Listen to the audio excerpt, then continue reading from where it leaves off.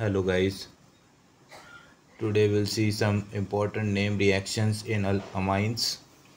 General formula of amine is NH2. So let's see the first name reaction, that is Gabrielthalamide synthesis. This reaction is used for the preparation of aliphatic primary amines. Phthalimide is first treated with alcoholic KOH, which is base, to form potassium phthalimide. So see the first step of the reaction. This one is phthalimide and it is treated with base KOH, alcoholic KOH. What is the role of base? Base accepts protons, so it accepts these protons, so water goes out and K comes in the place of H. Then this potassium phthalimide on treatment with alkyl halide give an alkyl phthalimide. So see, Rx is the alkyl halide, so X goes with K plus and R attaches here.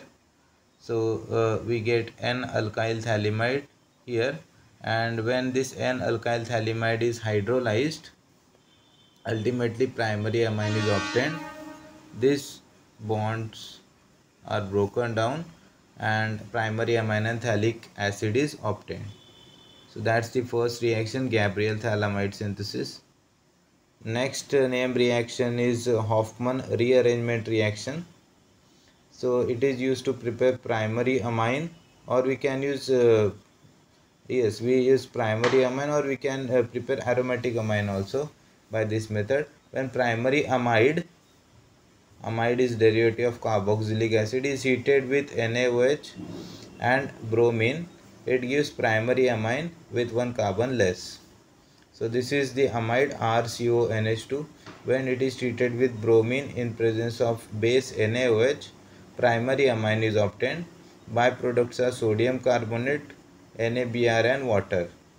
Okay, so here hydrogen and oxygen are there on reactant side, therefore water is written. Excess of sodium is left, so that combines with Br, and remaining part is sodium carbonate. So one reaction I have written, this one is benzamide plus Br2 plus 4 KOH will give aniline. So this CO goes out, CO of amide goes out and primary amine is obtained. Here in this case aniline is obtained. Okay, instead of NaOH we can also use KOH. So potassium carbonate is obtained, KBr, K with this Br, K plus Br minus, and water is obtained in this reaction. So this is Hoffman rearrangement reaction where amide is converted into amine. Next reaction is Sandmeyer's reaction. We already discussed that in haloalkanes chapter, haloalkanes and haloarenes.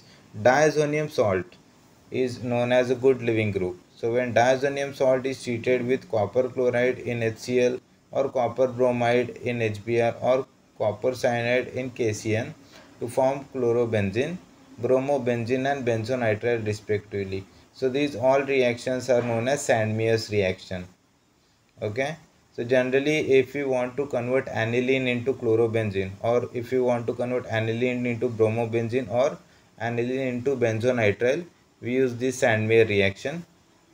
So see the first reaction, aniline is already converted into benzene diazonium chloride. How we can convert aniline into benzene diazonium chloride? By use of NaNO2 HCl, temperature is 0 to 5 degrees Celsius. And then now this benzene diazonium chloride is a good living group, so it goes out and chlorine comes in, and that's how chlorobenzene is obtained. Okay, so aniline first converted into benzene diazonium chloride, which is good living group. Aniline is bad living, so it converted into good living group, and then chlorine is easily substituted, so thus chlorobenzene is obtained. Similar to that, we can form bromobenzene also. Again that diazonium salt good living group, so it is replaced by Br, and similar to that we can also substitute cyanide, so benzonitrile is obtained.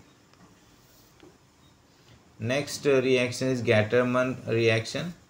So in Gatterman reaction, let's see, when benzene diazonium salt is treated with HCl or HBr in the presence of copper powder, chlorobenzene and bromobenzene obtained respectively. So Gatterman's reaction is particularly to prepare chloro and bromobenzenes. And see the difference between Sandmeyer and Gatterman. Reagents are different. In Sandmeyer reaction we use Cu2Cl2 oblique HCl. Here we use copper powder only along with HCl. So that's the only difference. And byproducts are N2 and CuCl. That's it. Other things are same. Diazonium salt is as it is. The reagents are different. Copper powder is used here. Next test is carbylamine reaction. It is also known as isocyanide test. So cyanide is Cn, isocyanide is Nc. Aliphatic and aromatic primary amines, when heated with chloroform and alcoholic KOH, isocyanides are obtained. Isocyanides are also known as carbylamine. So this reaction is known as carbylamine reaction or isocyanide test. See, primary amine plus chloroform, CHCl3 is chloroform and KOH is base. It is alcoholic KOH, and RNC is obtained. Byproduct is KCl and water. Similarly, aniline plus chloroform plus KOH gives phenyl isocyanide. NC is obtained, and KCl and water are the byproduct. Okay, so cyanide is ambidentate ligand. Cn is known as cyanide and Nc is known as isocyanide. And now let's see the last reaction, that is the coupling reaction. So benzene diazonium chloride react with phenol, in which the phenol molecule at its para position is coupled with diazonium salt to form para hydroxyazobenzene. This type of reaction is called coupling reaction.